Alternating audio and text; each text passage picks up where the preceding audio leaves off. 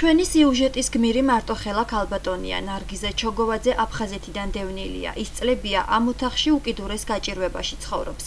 საკუთარი თავის გარდა არავინ ჰყავს, ამიტომ უკიდურეს საყოფაცხოვრებო პირობებთან გამკლავება მარტოს უწევს. ელემენტარული პირობებიც არ მაქვს. სამზარეულო ონკანი რამე რომ ერთი თემში გარეთ კრანზე გამაგასარეცხად.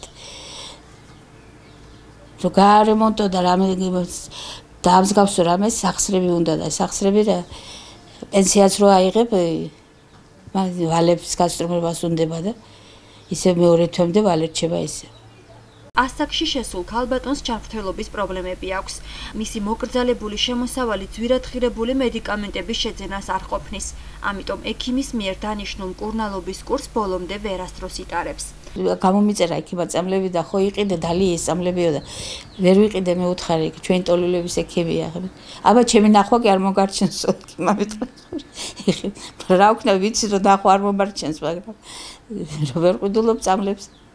ელემენტარულად წნევის ხაზოგრო აუცილებელია ხაზი რამდენიმე ტაბლეტობით ყიდულობ.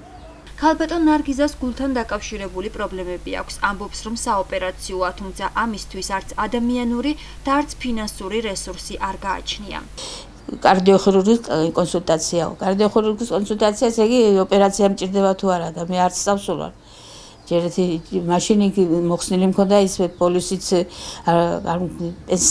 პენსიის პოლისი მქონდა, მაგრამ მას დამატება უნდა 100%-იანი არა 70% ანაზღაურებით. ის 30%-იც სად მქონდა და ჯერ კიდევ მე პატრონო ვარ და რო გაიკეთო ოპერაცია, მე მოვლელი გინდა, რამე გინდა და არც მივსულვარ მე კარდიოხირურგთან.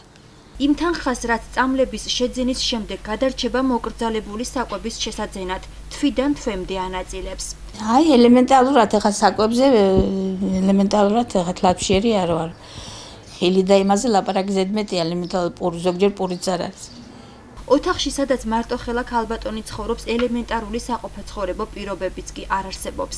დაზიანებული ჭერი და კედლები, აყრილი იატაკი, რომელიც ხნელების ბუდედ არის ქცეული, თუმცა ქალბატონისთვის მთავარი საზრუნავი თვით გადარჩენისთვის ბრძოლაა. შპალერი ახალი იყიდო, მოხელეს ფული უნდა, შპალერის ფული უნდა და ამათ ფულის სადა თანხები არა ამის, რომ თუ რა გააკეთებს ადამიანი, მაგრამ სადა თანხები არ არის. მაღაზიიდან რო წამოიღებ პურს რამეს ხო მე გასტუმრება უნდა ვალს და ისიც მე არ მოგცემს პურსაც რო არ მიუდა. ბოლო გადამოწმების შედეგად ოჯახის სიღარიბის ხვარს მიღმა მყოფთა სიდან ამოიღეს. ქალბატონმა ნარგიზამ შინ სწორედ ამ თემასთან სასაუბროდ მიგვიწვია.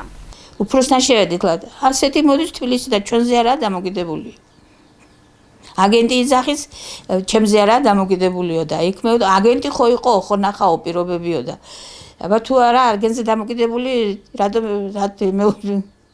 ლოგიკა სადა თვითონ უფროსმა მითხრა რომ მოვითხოვე შემოწმება გადამამოწმეთ მეთქი რომ ასეთი მაღალი ქულა რომ მოვიდა რაში იცლებაო ხო იყო აგერო ინისის თვეშიო ეხა მოვაო ხო არ იგივეს ხო დაწერსო ხოდა კადო მაშინ ის რატომ მოვიდა ქულები რატომ მოდის მას სხვადასხვა თუ ისე რა ხო არაფერი არ შემიძენია არაფერი არ მომიმატებია რა შეღავათი იყო თქვენთვის ის 60 ლარი ნუ დახმარე პენსიასთან ერთად მე ცოტა დახმარება იყო პენსიით ვალს გავისტუმრეთ მაღაზიის და წამლებს მაინც ყიდულობდი სოციალური მომსახურეობის სააგენტოში საკითხთან დაკავშირებით სატელეფონო ინტერვიუ ჩავწერეთ. ტატა გამყრელიძე მიიჩნევს, რომ ნარგიზა ჩოგოვაძე საარსებო შემწეობის შეწყვეტის მიუხედავად სახელმწიფოსგან სხვა მნიშვნელოვან დახმარებას იღებს.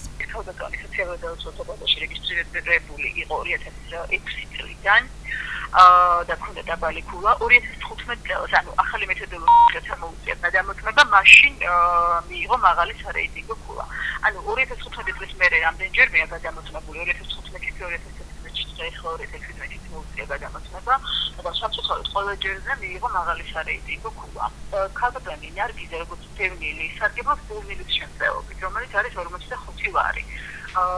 თქვენ იცით რომ დაბალი სარეიტინგო ქულა მიიღო ყველაზე დიდი თანხა რაც შეიძლებოდა რომ მიიღო იქნებოდა 60 ლარი და ყველაზე მცირე თანხა 30 ლარი. ამიტომ ის ფაქტი რომ თქვათ ვერ გახდა ის არსებო შემწეობის მიმღები არ ნიშნავს იმას რომ სახელმწიფოსგან სხვა არანაირ ბენეფიტს არ იღებს. მოხუცი ქალბატონი ცხოვრებას მომავლის იმედით აგრძელებს.